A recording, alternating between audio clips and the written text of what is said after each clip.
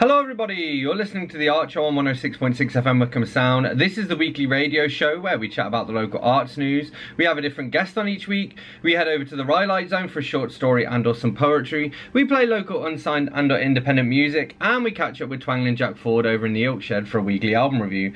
As always, you can find us on Facebook. If you search for The Art Show on Wickham Sound, you should be able to find us. And we are repeated on Wickham Sound on Monday nights. We're on the Wickham Sound Listen Again, iTunes, Spotify, and wherever else you get your podcasts. Please do leave us a short review on your podcast platform of choice.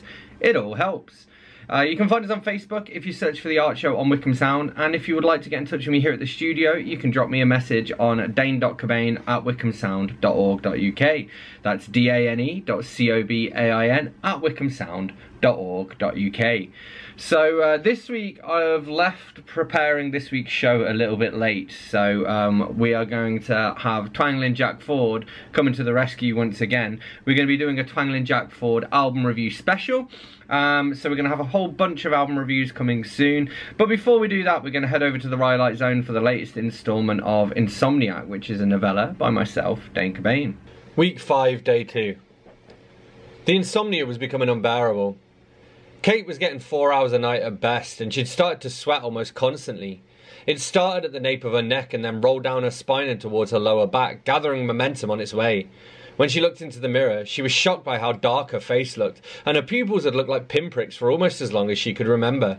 When she looked at photos of herself, even just a couple of months earlier, she saw a different person. Now, with her tired eyes and her pale face, she looked more like a corpse than a living person, and no amount of concealer could help her. It was getting so bad that Kate went back to the doctor. He was a balding, middle-aged Asian with a friendly smile and a soft, soothing tone. Dr. Karnataka had something about him, some magical bedside manner, which always made Kate feel a little selfer. He had a lot of sympathy, and that helped. "Still struggling?" he asked. Kate nodded. "I've been tracking my sleep," she said. "You want to see the reports?" "It can't hurt," Dr. Karnataka said, "but make sure you don't obsess about it. If you worry about your sleep too much, it becomes counterproductive." "Obsessive?" Kate said. "Me?" "I get your point," the doctor replied, "but honestly, Kate, I see no real reason for your insomnia." "Is it related to my OCD?" "Could be," the doctor said evasively, "but who knows? The human brain is a mysterious thing. We still don't fully understand it." "But you can help me sleep," Kate said, "right?" "I can try," the doctor said. He dashed out a couple of lines on a prescription form, signed on the dotted line and handed it over to her. "Here, take this." "What is it?" "It's diphenhydramine," Dr. Karnataka explained. "An antihistamine." "You mean like for hay fever?" "Exactly," the doctor said, "but it'll help you sleep as well." "Have you got anything more powerful?" "I have," Karnataka replied, "but I'd like to hold that in reserve for now. Rest assured, if the diphenhydramine doesn't work, we'll start looking into alternatives." But Kate couldn't rest assured. She hadn't rested assured since the day she'd been late to work and the month-long nightmare had begun. She hoped that it was almost over. Week 6, Day 3. For her first 2 nights on the drug, Kate slept surprisingly well. Oh sure, the nights were still dark and full of terrors, but she fell asleep in 30 minutes or so instead of her customary 3 to 4 hours. Her brain told her that it was the placebo effect.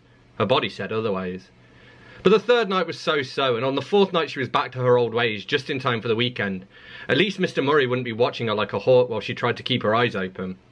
And then the side effects kicked in, starting with a dry mouth and throat which progressed into what felt like a full-on flu. She felt dizzy, sleepy, knocked sideways by life and too strung out to tell who she was, where she was, or what time it was. Sunday? She thought. Nah, to hell with it. She got up to pour herself a glass of water, then swayed slightly as she walked back towards her bedroom and dropped it on the floor. The glass shattered and flew across the room or embedded itself in the side of her foot, and the water made the blood take on a surreal, oily sheen. She reached down to her foot and touched it, then held her fingers up in front of her face. The sight of it made her feel faint and her vision blurred, and she smeared the blood absent-mindedly across the lids of her eyes. Kate limped through to the bathroom, leaving a trail of bloody footprints in her wake. She turned the shower on, climbed gingerly out of her clothes and stepped under the water. She gritted her teeth and told herself not to cry as she washed her wounds and tried to pick the glass out. Week 6, Day 6. Kate's foot hurt, but it didn't hurt enough to stop her from working. Her colleagues shot concerned glances towards her, but she tried to diffuse them by pretending she hadn't noticed. She was used to not noticing her colleagues. It's funny, Kate thought. She used to give a shit about her job, and then her poor health had forced her to put herself first, and as soon as she did that, she started to underperform when compared to the idiots she shared her tiny cubicle with. She had a couple of deadlines looming, and Mr. Murray was watching her like a hawk, probably hoping that she'd fail again so he could show her the door without bringing on a tribunal. She didn't want to give him the satisfaction. But she also felt like she'd died and been reborn with a stomach full of acid, and her frequent trips to the toilet were without success, although they did give her a chance to close her eyes for a time. It felt like there was something inside her that wanted to get out, but it didn't matter what she did, it just wasn't coming. Kate went back to her desk, clutching her stomach and groaning quietly to herself. She hoped nobody noticed, but they did, of course. "Kate," Mr. Murray boomed, strolling through the office towards her like an infantryman on the battlefield. "You look terrible." "Thanks," she said, smiling weakly while her heart skimmed and sank like a stone into the ocean. "I'm serious," he said. "Big night last night?" Kate shook her head. "I don't drink," she replied. "Well, not anymore." "Are you sure about that?" Murray scrutinised her face, and she took an involuntary step backwards. Her forehead was still healing, her eyes were dark and sunken, and her self-esteem was so low that just one pair of eyes on her was too many. Kate's eyes were dry. Her stomach churned like a bad hangover, and for a second or two she thought perhaps the boss was right. Perhaps she was hungover. Perhaps she'd somehow drank herself into oblivion between the last thing she remembered, lying wide awake in bed and checking her phone every 4 minutes, and the sweet, sweet sleep of unconsciousness. She opened her mouth to say something to Mr. Murray, then snapped it shut again. She swallowed. Then she covered her mouth with her hand and made a break for the bathroom. Week 7, day 4. Kate was in a bad place. She'd stopped caring about the lack of sleep. She felt the effects constantly, and she woke every day feeling slightly worse than she'd felt the night before as she waited in vain for sleep to come. By the 7th week, she was starting to feel paranoid. She felt the CCTV cameras looking down at her when she walked into the supermarket, and she felt as though total strangers were staring as she strolled down the street. She wore the dark glasses everywhere now, so much so that she'd been taken for blind a couple of times and offered a seat on the underground. Her mother told her she was being paranoid, but her mother had always been dismissive when she talked about her poor health and her anxiety and depression. She didn't mean any harm by it. She'd just been as healthy as a breeding bull for her entire life and found it hard to understand why anyone else should be different. That just made Kate withdraw even further. By week 7, she was dodging her mother's calls and failing to honour any social engagements because she didn't want people to ask her that awful question. What happened? Kate knew she looked like something had happened, but as far as she could tell, there was nothing. Still, that didn't stop her from worrying about it. Her anxiety told her she was dying. Her paranoia told her everyone was watching while she did so. It also told her that doctors were evil swine who were being paid by pharmaceutical companies to pump their patients full of drugs that they didn't need. She didn't want to visit the hospital if she could help it, and even the thought of kind-hearted Dr. Karnataka filled her with a subtle dread. She hadn't been to work all week. She had a feeling that Mr. Murray was out to get her. Week 8, day 2. In the end, Kate relented. Dr. Karnataka had a full schedule, but he agreed to squeeze in an appointment at the end of the day. He was visibly shocked to see it, and Kate took it badly. She tried to cover her face as best as she could, but Karnataka was simply staggered by her eyes and their hollow, haunted look. "You don't look so good," he said, beckoning her into his office from the waiting area. "You'd better come in." He held the door open, and Kate slouched gratefully into the room. It smelled of cleaning products, so stubbornly antiseptic that she wondered if her nostrils would ever feel neutral again. She followed him inside and sat in the chair. "I'm still not sleeping," she said. Karnataka gave her a cursory glance over and gestured for her to roll up her sleeve. He started to take her blood pressure while she was talking. "Maybe an hour or two at best. Sometimes when it's late at night, I start to see things, and I can't shake the feeling that there's someone out there, someone watching me." Dr. Karnataka paused as the device constricted itself around her arm. He looked at her and said, "Watching you?" "I know," Kate said. "It sounds crazy. I can't explain it, Doc. I feel like a little kid with a monster complex. It's like there's something beneath my bed. Maybe there is. Maybe that's why I can't sleep." "Maybe," the doctor said. He sighed. "How did you get on with the diphenhydramine?" Kate shrugged. "It worked for a while," she said. "A couple of nights at least, but now it's just as bad as ever. Is there anything else you can give me?" "Temazepam," Karnataka said. "Temaza what?" "Temazepam," Karnataka repeated. "It's stronger. It should knock you out and help you to stay out. A word of warning, though. I don't want you to stay on it for too long. It's a short-term fix only, okay?" "I'll try anything." "Good," the doctor said. He filled out a prescription for 2 weeks' worth of the medication. "I want to see you back in here before you run out, okay?"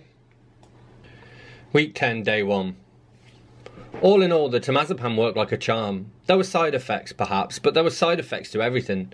Besides, she'd slept soundly for 3 nights in a row and managed to get up to a good 8 out of 10 at work, although Mr. Murray was still keeping a close eye on her. His bent nose and bushy eyebrows even cropped up in a dream, the first dream she could remember having since the troubles began. But then everything started to come unravelled. The paranoia had been bad enough, but it was the phobias that tore her apart. She couldn't leave the house. There were birds out there, germs, sweaty feet in sweaty socks and sweaty shoes with their toes wiggling like worms on the end of a fishing line, bank robbers, thieves, beggars. There were drunk drivers, child molesters, rapists, and worst of all, the bloody bees. The bees were orbiting her house and bashing themselves against the windows. They were watching her when she undressed for the shower and listening whenever she picked the phone up. Part of her mind told her she was being irrational, but another part told her that it was better to be safe than sorry. Over the last couple of days, she'd been able to restore a little order to her life, and she'd been comforted by the warm embrace of a steady routine. Now that she'd found it, she was unwilling to give it up, which is why anything out of the ordinary posed a threat, no matter how minor. She'd read online that the difference between a fear and a phobia is that a phobia is ungrounded. If she had to guess, she would have said that she was under attack by both of them. They came in waves, first one and then the other, and Kate was tired of fighting. So she retreated instead, surrendering to the paranoia in the hope of declaring a ceasefire, but her body was having none of it.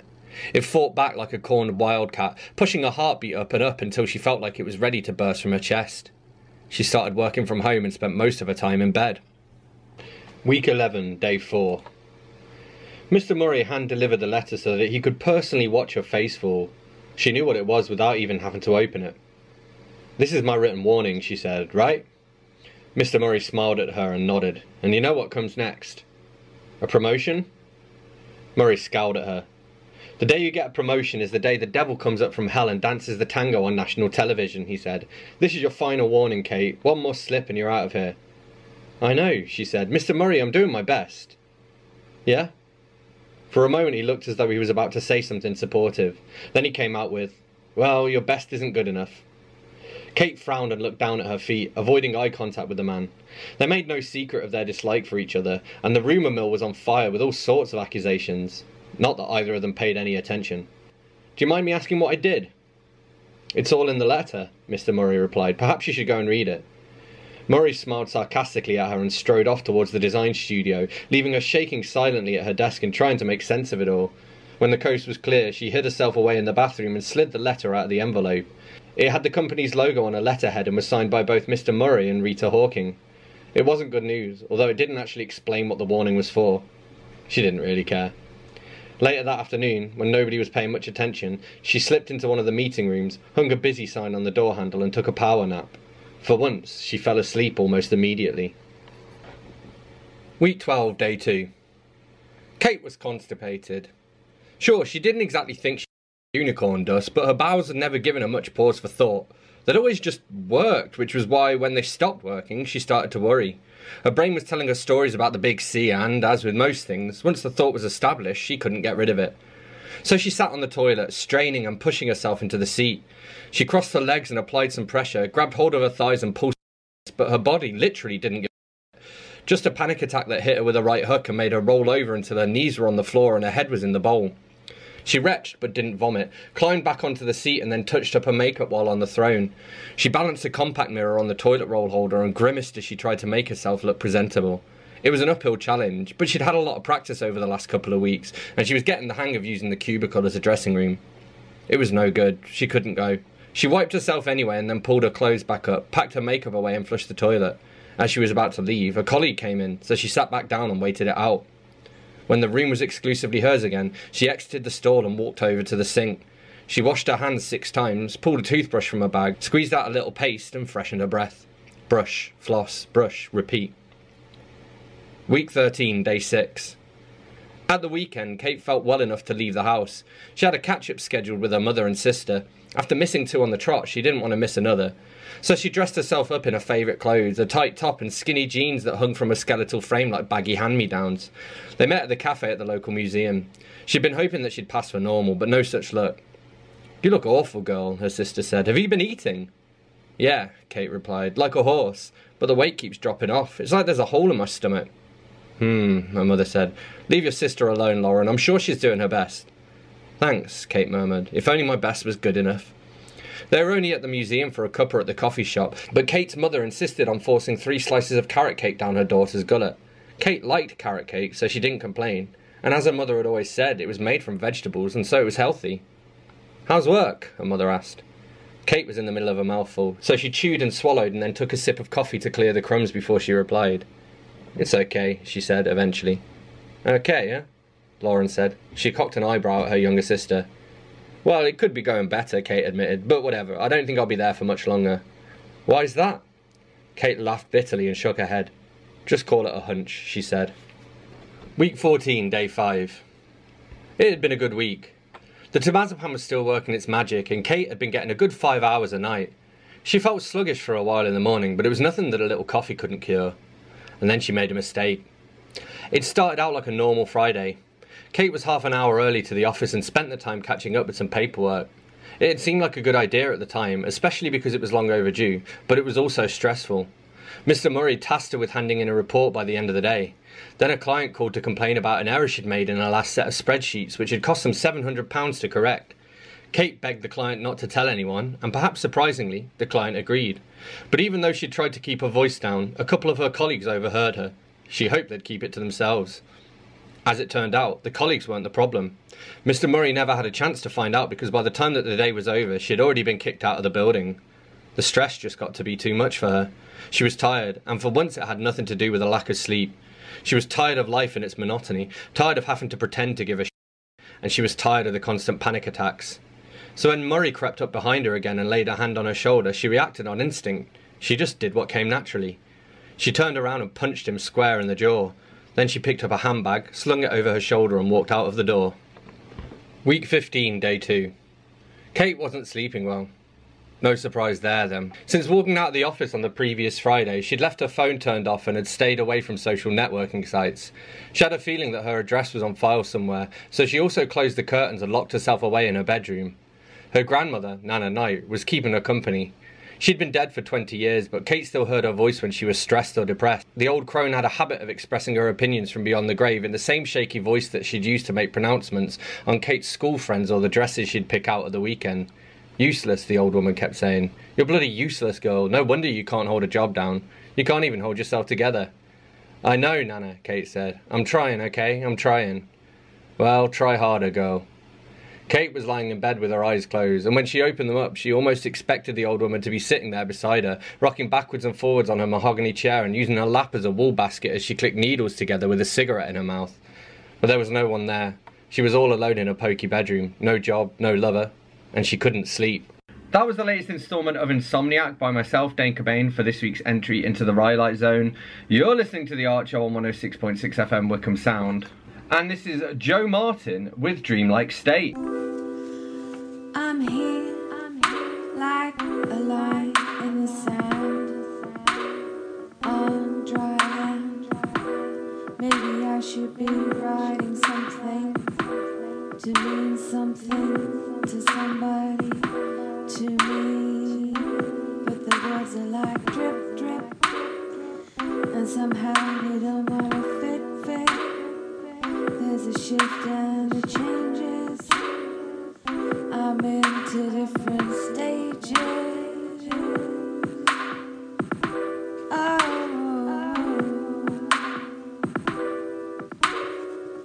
I'm just sat here reflecting on my life, taking step by step. And sometimes I'm not walking or talking, lying on the carpet in a dreamlike state. Lying on the carpet in a dreamlike state.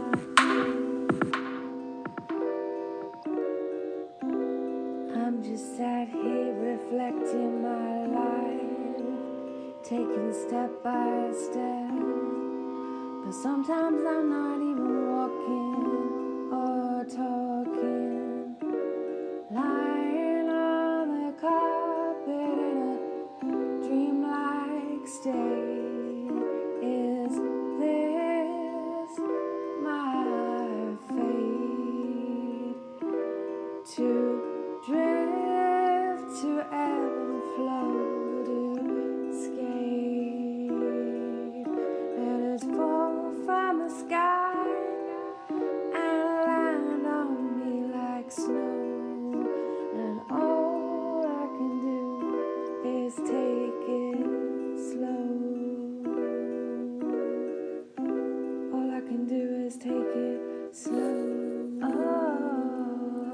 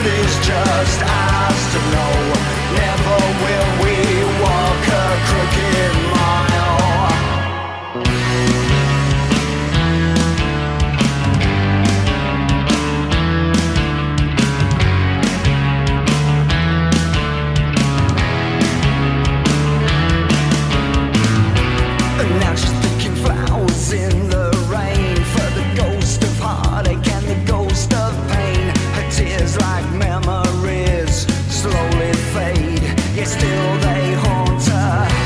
And all the faces that we wear are cast aside when the soul's laid bare. A wrap around me like a suit of armor. Close your eyes, trust in what you feel inside. Follow me and dare to find the pattern of your smile. Lay me low, pick me up and make it so. The secret is just ours to know. Never will we walk a crooked mile.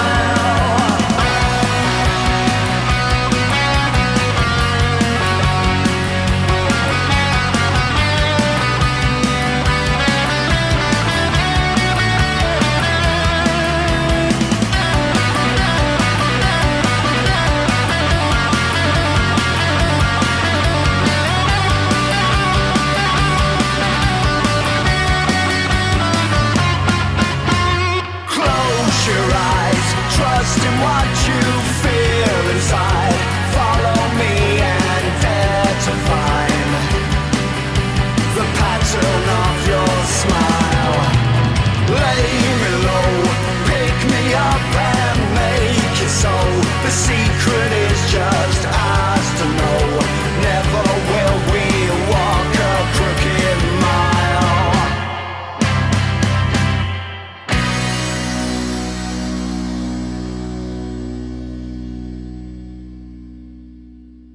That was Walk a Crooked Mile by Steve Winch and the Inception. Before that we had Dreamlike State by Joe Martin. You're listening to The Archer on 106.6 FM Wickham Sound. I'm your host Dane Cobain. And it's time for us to catch up with Twangling Jack Ford for a few album reviews for this week's Twangling Jack album review special.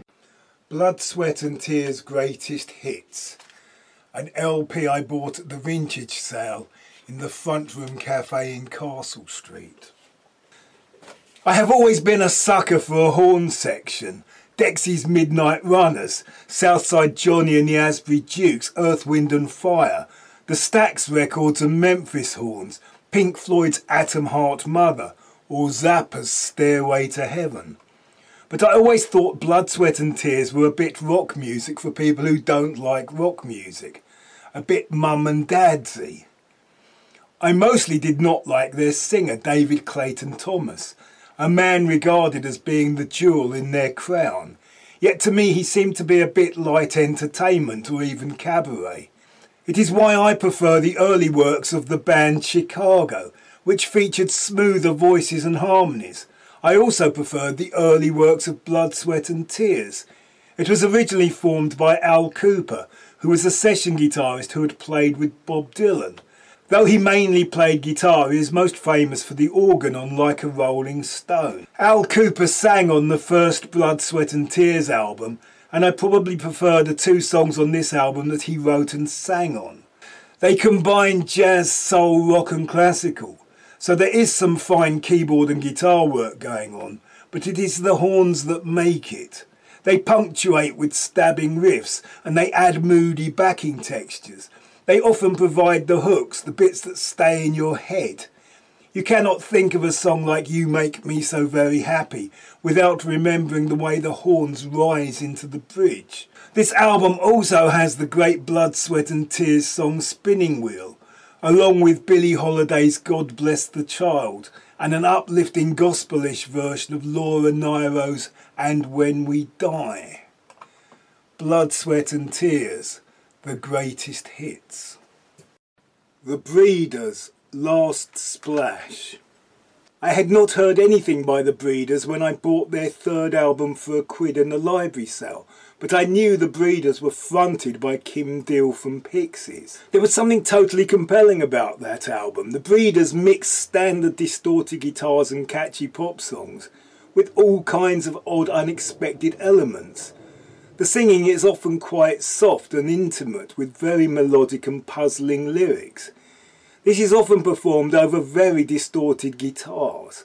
They are not just an indie post-punk alt-rock band in the same way that Captain Beefheart and the Magic Band were not just a blues band.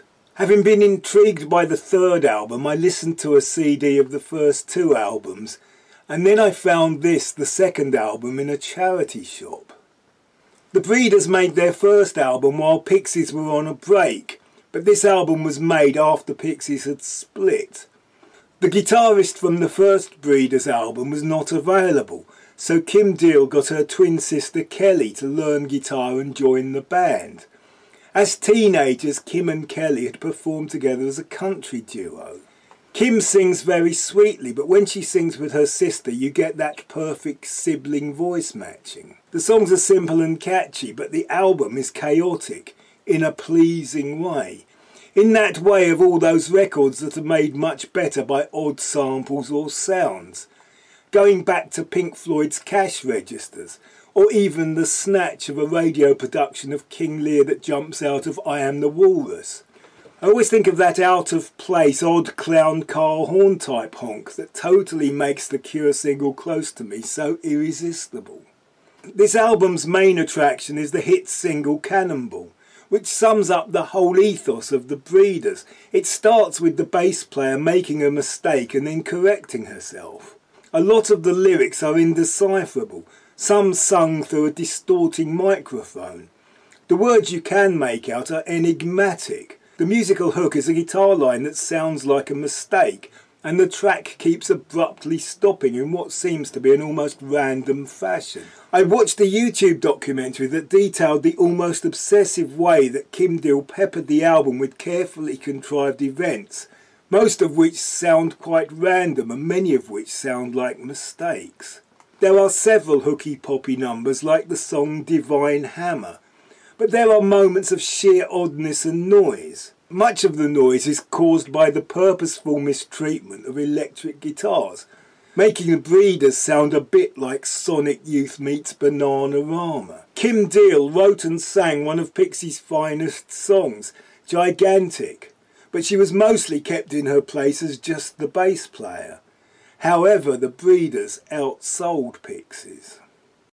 Bryan Adams, The Best of Me, a compilation CD I got from a charity shop. Bryan Adams appeared at a time when my mind had been poisoned by music biz types and the New Musical Express.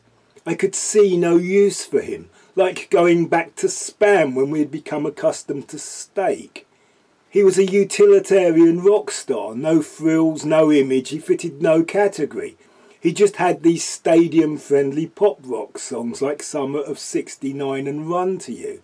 It was like Springsteen had discovered how to write simple pop songs when he had the energy of just starting out, rather than waiting till his fifth album. Bryan Adams rapidly became massive, but he also became part of the background noise to my life. I am sure being at a Bryan Adams gig would have been immense fist-pumping lighters in the air fun. It was not really heavy rock, it was not punk, but to me it sounded a bit like Bon Jovi meets Green Day. In a strange way it was not cool to like Bryan Adams, but neither was it cool to diss him. But then there was that Robin Hood theme, everything I do it for you, and the nation never needed to hear Bryan Adams ever again. But then I was charmed by, of all things, a duet with a Spice Girl. Luckily it was the one that can sing. Baby When You're Gone gave me a bit of a Mel C crush. I think I read somewhere that another female singer did the duet in the States, so I checked it was Mel C before buying this disc, even though I only paid £1 for it. I felt it would have been disloyal to buy it had she not been on it. In my world, Mel C is a national treasure, just as I imagine Bryan Adams is in Canada. Bryan Adams, The Best of Me. You're listening to The Archer on 106.6 FM Wickham Sound. I'm your host, Dane Cobain. We have been having some album reviews from Twangling Jack Ford for our album review special. And this is Superlord with Desert Ruins.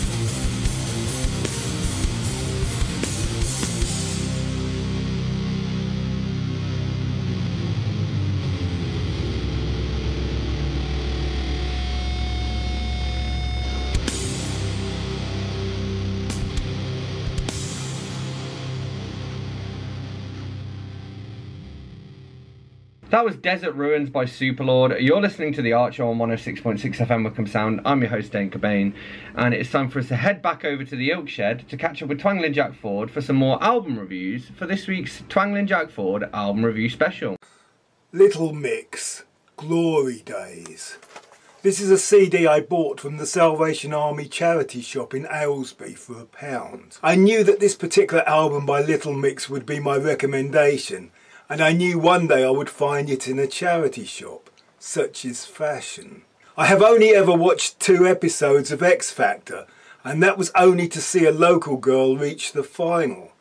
I don't remember the songs they sang, but I do remember the awful outfits they made them wear. However, I liked that they seemed to be charmingly untainted by showbiz. 4 girls next door in different shades and shapes.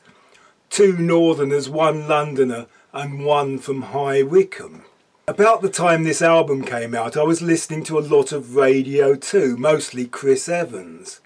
Radio 2 would occasionally play something a bit Radio 1, a bit of Beyonce or Rihanna. I kept hearing Shout Out to My Ex from this album, and it really cut through the typical Radio 2 tracks like a chainsaw.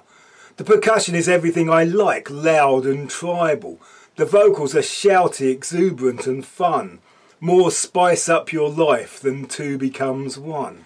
Then there is another song that sounded like an updated classic from the era of girl groups and the wall of sound. I was not listening hard enough to notice the controversial lyric A, B, C, D, E, F, U.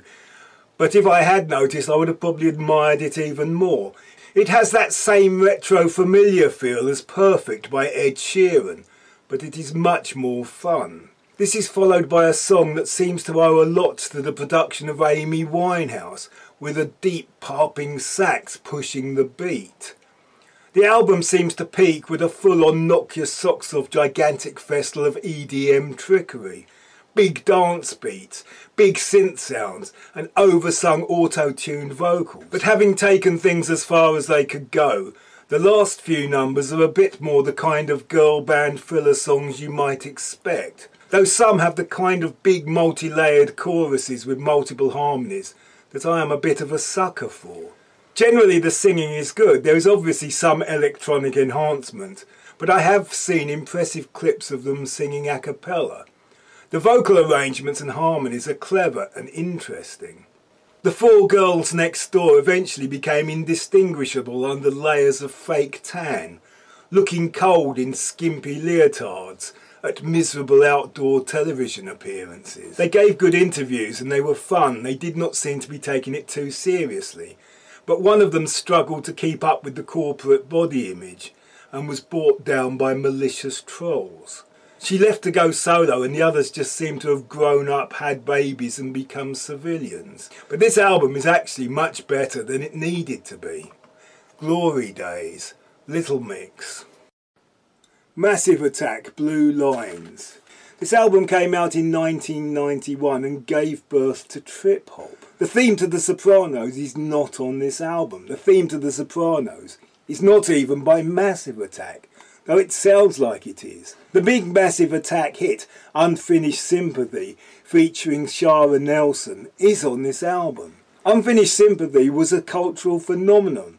Not only was the song one of the best examples of the dance music that came out at the start of the 90s, but the video was a work of art in its own right and must have greatly added to the amount of attention the track gained. I also have a Massive Attack compilation CD, and the 2 standout tracks are Unfinished Sympathy and the later song Teardrop. The styles are very different. I have always seen this album in charity shops and discount bins, but I never bought it because I had the compilation album. This album was not really what I was expecting. I was probably expecting something a bit Prodigy meets Portishead. But this album has that same up-tempo driving bass and heavy sampled drums as had the Alabama 3's Sopranos theme. There is some rapping and scratching, and even some heavy dub guitar, but the surprise is that there are more real songs. Soul songs with simple chord progressions.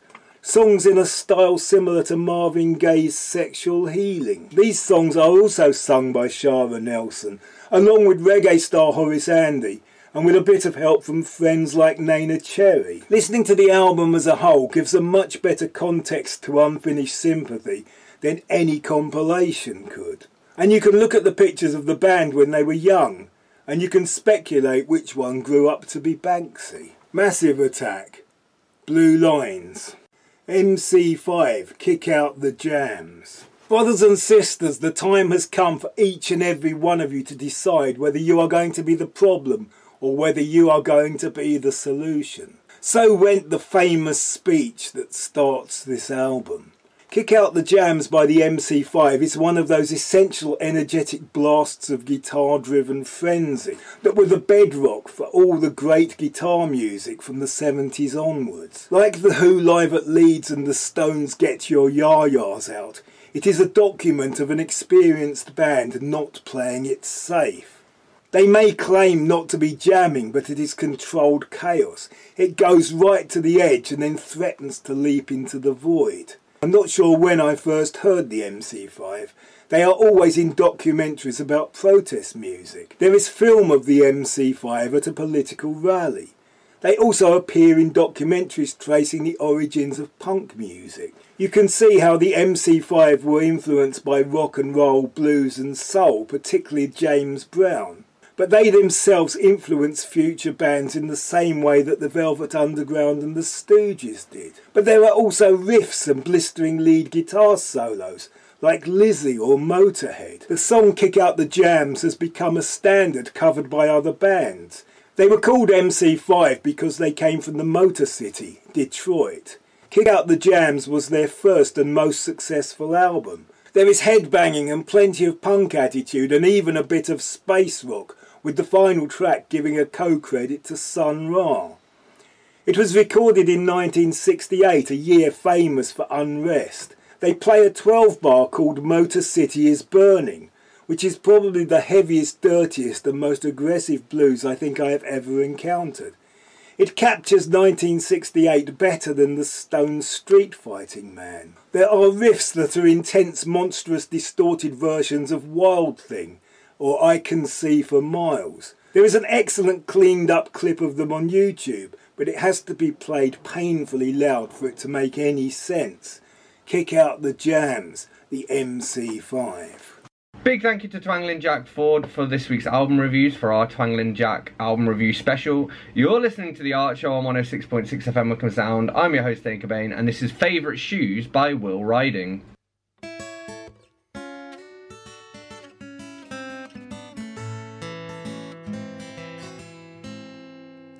I just want to be in me favourite shoes. A jumbled up world's not for me. I trip and I stumble, yes I'm easily bruised. So just let me be in me favourite shoes.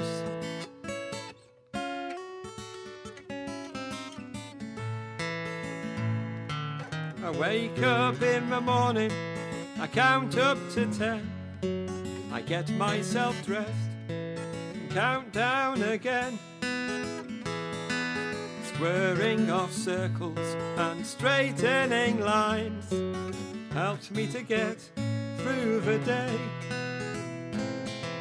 I just want to be in me favourite shoes. A jumbled up world's not for me. Trip and I stumble, yes I'm easily bruised. So just let me be in me favourite shoes.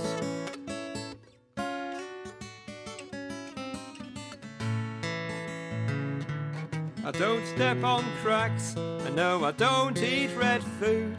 In me colourful world of black and white rules, with the safety in numbers and in regular times. When you see through these eyes, I just want to be in me favourite shoes. A jumbled up world's not for me. I trip and I stumble, yes, I'm easily bruised. So just let me be in me favourite shoes.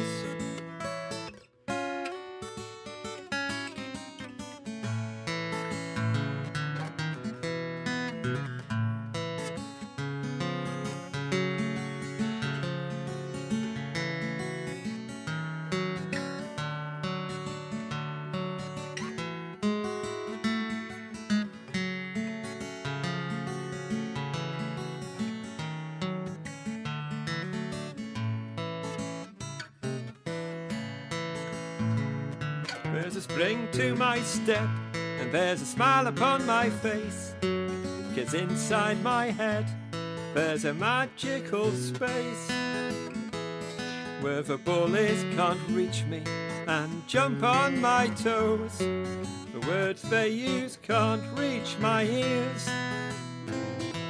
I just want to be in me favourite shoes. The jumbled up world's not for me.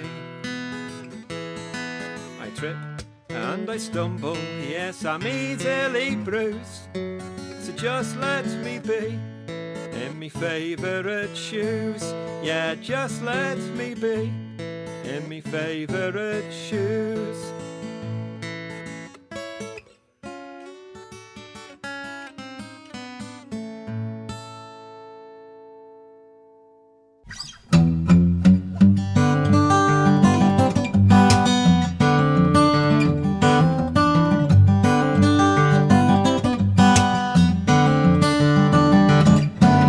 A fresh and fragrant smell, the morning rain.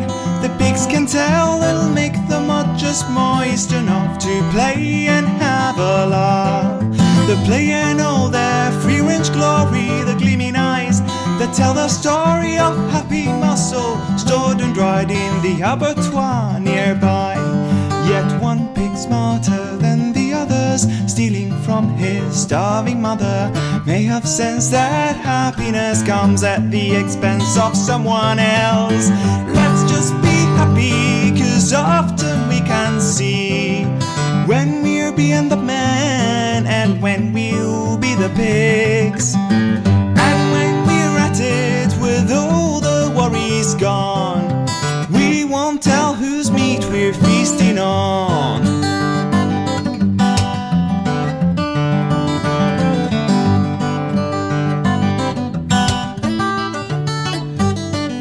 Perhaps this is by natural law, just like the cycle. By Carnot, for all the joy and life we clutch, we're stealing twice as much.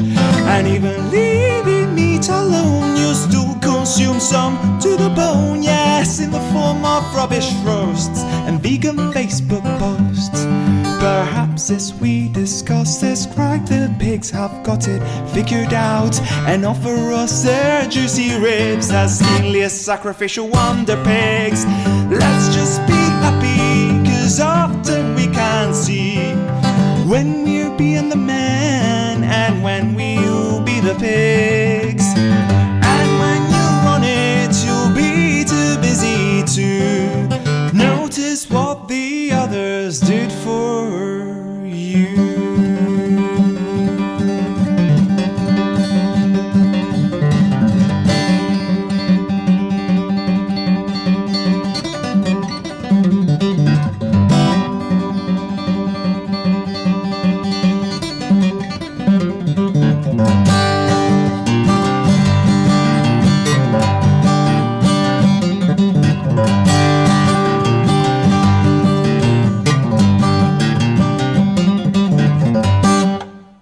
That was the Bacon song by The Gull, not very vegan. And before that we have Favourite Shoes by Will Riding.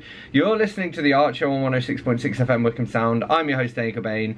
This is the point in the show at which we would normally head over to the Oak Shed to catch up with Twangling Jack Ford for his weekly album review. But obviously it has been our album review special today, so we've had plenty of those. So instead it is time for me to remind you guys, you can find us on Facebook. If you search about The Art Show on Wickham Sound, you should be able to find us. You can reach out contact me here at the studio by dropping me an email on dane.cobain@wickhamsound.org.uk. That's dane.cobain@wickhamsound.org.uk. And I'm particularly keen to hear from poets, performers, musicians, people with MP3s to share local arts news, etc. Don't hesitate to get in touch. You can also find us on iTunes, Spotify, etc., wherever else you get your podcasts. Please do leave us a short review on your podcast platform of choice. It all helps. And we are repeated on Wickham Sound on Monday nights, and we're on the Wickham Sound Listen Again. So I'm going to leave you with one last tune. This is Maz Manzini with Always Time. I'll catch you next week.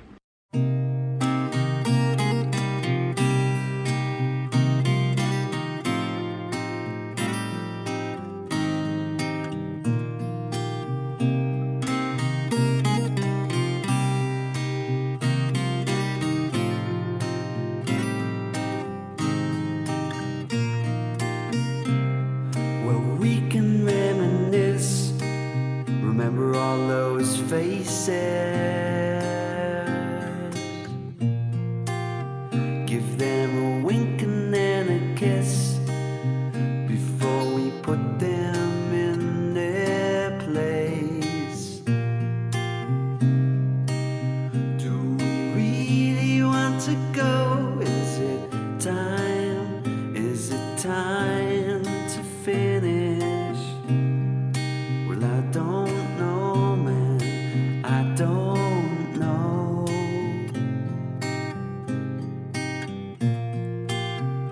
Look around the space, the fear, it's all inside. It's inside.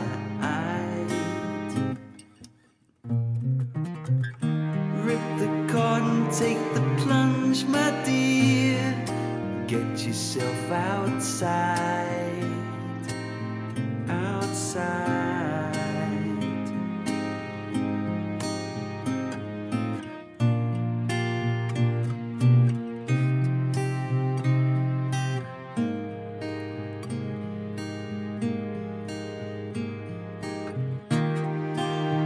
It's somewhere beneath the shadows.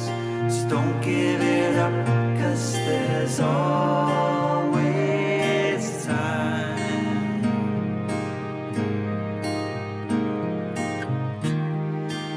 It's still somewhere beneath the shadows.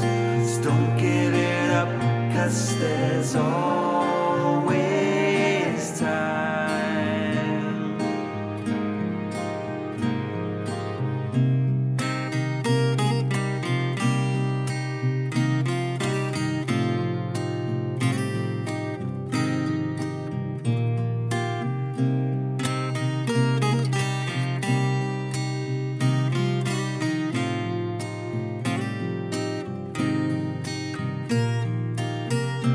Looking forward in frustration, the ties are wearing thin, and it won't get any faster. Living on anticipation, we always put them in their place. Look around the space, the fear, it's all inside. It's inside. Rip the cord and take the plunge, my dear. Get yourself outside.